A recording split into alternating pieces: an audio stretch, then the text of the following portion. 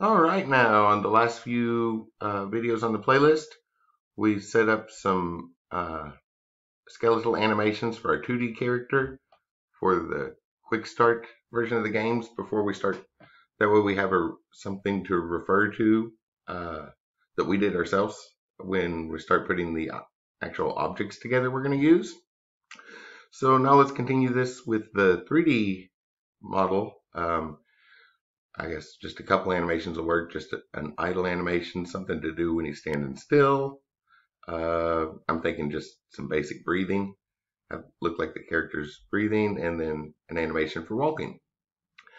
And a lot of that was spread out amongst 5 videos. So there's a lot of details covered there on the 2D one, which also apply to the 3D because we're just adding a skeleton animation in 3 dimensions instead of 2. So, but I still want to go over this quickly. So, as we're ready to add a skeleton here, well, with the 2D one, we were able to just look straight on the whole time. But with 3 dimensions, it's helpful to have a second viewport open. So bring your mouse over here where it turns into a little crosshair. So this little empty spot between the windows, which,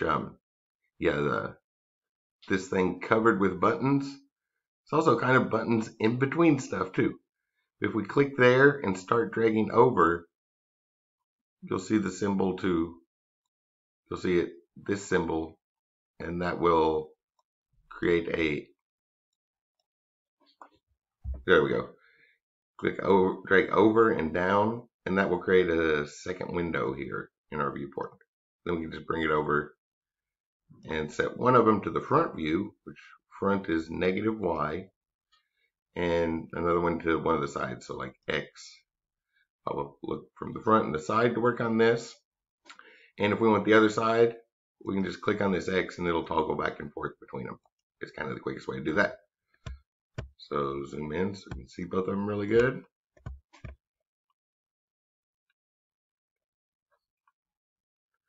That'll work. That'll get started. So now we're ready to start adding bones. And to do that, just come up to the Add menu here in Object Mode. Here in Object Mode, come up to the Add menu. I guess I'll show this since both of these are linked together. If we switch to Edit Mode, you'll see it changes together. So in Object Mode, come to Add and Armature, and there is a Blender plugin called Rigify.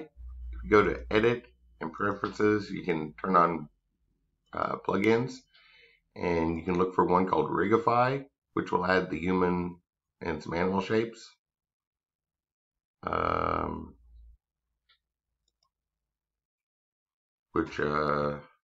Let me move this over to the side a little. If you want to use that, but you can see that's very complicated. And I wanted to go ahead and go into preview. There's a lot of bones there, all the fingers, and in particular, all the face stuff. So we're going to do a much simpler version, but you can kind of get an idea of how long it would, when we get to the weight painting, assigning how much each movement of the bone applies to an area of skin. You can see that something like that face would take a very long time, but you get a lot of detail. But we're going to do a simpler version. I just wanted to point that out and let you know it's there. If you go to Edit, Preferences, and search for Rigify, the Rigify, that'll bring in those other packages. But otherwise, you should at least go to Add an Armature and a single bone, which adds it right at the origin.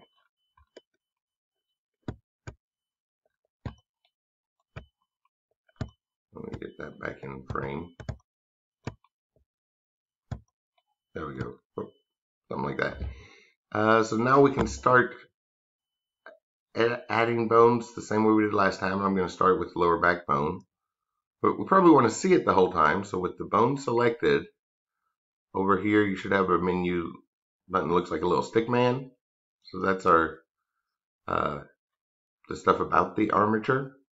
If you come down to Viewport Display, you can set it to always in front, or if you want, you could change the way the bone looks. Look at just little lines or see different envelopes. I'm just going to look at the default octahedral, but probably want to see it, so make sure you check in front. So now we can go in edit mode with the bone selected. Go to edit mode, and we can extend that to add the rest of the skeleton. And I'm going to do a simple animation here, so I don't need a lot of bones. This first one, I just want to cover most of the back up to about the shoulder blades. So I'm going to hit S to scale it. Oh, make sure it's selected. The move tool will work. Hit S to scale it. Whoops, I had the wrong thing selected. Remember, we can select all three parts of the bones: the whole bone, the head, and the tail of it. So we'll make sure the whole bone's selected, and then hit S and scale it down to about the size you need. That looks like it'll go from the hips to the, and I'm going to set the first one from the upper pelvis up to the shoulder blades, and then I'll just grab that, drag that in place. Over on the other window, it looks like it's still centered. That'll work. So now I'll extrude another one from the shoulder blades up to the base of the neck. E to extrude, get one for the neck. E, and extrude one for the head. So the entire head will just kind of nod and turn based off that one bone, and not do all the face stuff. Just a quick example here. So that gets the backbone up through the neck and the head. So I'm going to come back to this one, right where the neck starts, and I'm going to extrude a shoulder, E to extrude an upper arm, E to extrude a forearm, and E to extrude a hand. Just some quick ones for each, for basic movement here. I'm going to grab each one of these over in the other view and move them over to where it looks like the right spot. It's kind of hard to see there, so you might have to turn it around and do little adjustments till it looks like it's all the way in the arm there. Probably bring this back just a little. There we go. So I'm going to do the same thing for the other arm. Go back to the base of the neck, hit E, get a shoulder in there, an upper arm, a lower arm, and a hand. And then looking right from the side didn't seem very helpful. I'm trying to find a good angle where the other ones aren't getting in the way. So and then just adjust these ends one at a time until they seem like they're about the right place.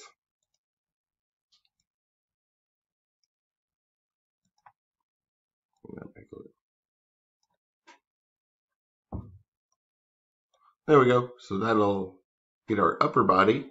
And now for our lower body, what I like to do is extrude one bone for the pelvis. And whenever I'm animating it, that's the one that will not move. So I called the, I guess the backbone, the base, everything's sort of a child of that backbone.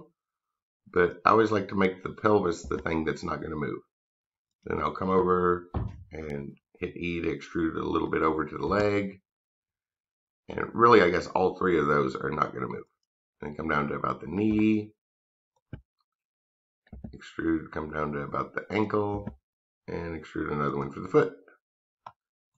And then same thing, just kind of select the little nodes and put it in a position where it looks like it'd be at the right spot to control the skin of the foot. Bring that down. That looks like it's above the knee. So bring that down. Looks like a knee. And same thing on the other side. So E to extrude. And then these three bones, which are kind of like the pelvis, I never touch those in animation. So that's the stationary part, even though the parent bone is one that will move. That's just something I found that I like to do. It does take a little bit of time and practice with this to kind of get used to it. So just take your time, get some bones a few bones in there that you think will be very useful for linking the skin of a particular area of the character to.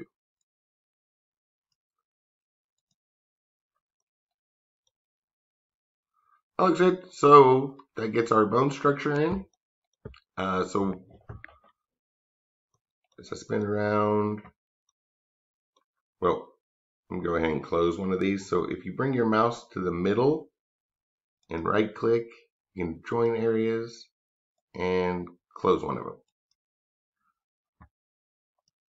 And that gives us a little more room to look at the character, spin it around, make sure things look like they're in the right spot. At this point, just make sure the bones seem to be in the right spot connected to that skin. Guess those knees could come forward just a little. Kneecaps do kind of protrude out. And make little adjustments till you feel like that looks like the right spot to link the skin of your character to its skeleton. And once we do that, we want to parent it. So select, we'll go back to object mode. Probably a good time to save. Hit Control S to save. And to parent things, we select the child and then the parent. So click on the skin, then hold Shift, and then the bones, and push Control P to parent it.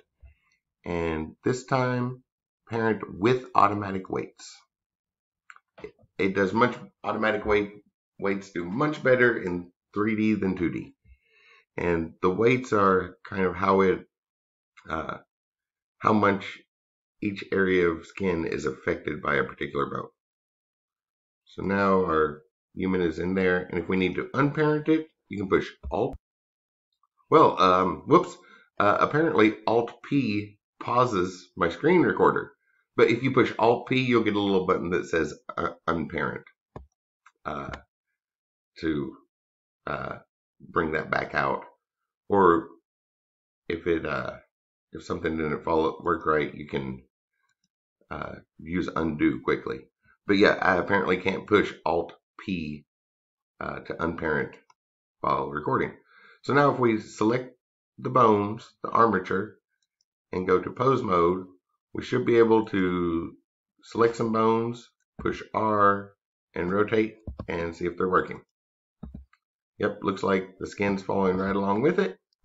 So in the next video, we'll go ahead and check all of the weighting and make sure the right bits of skin are being moved by the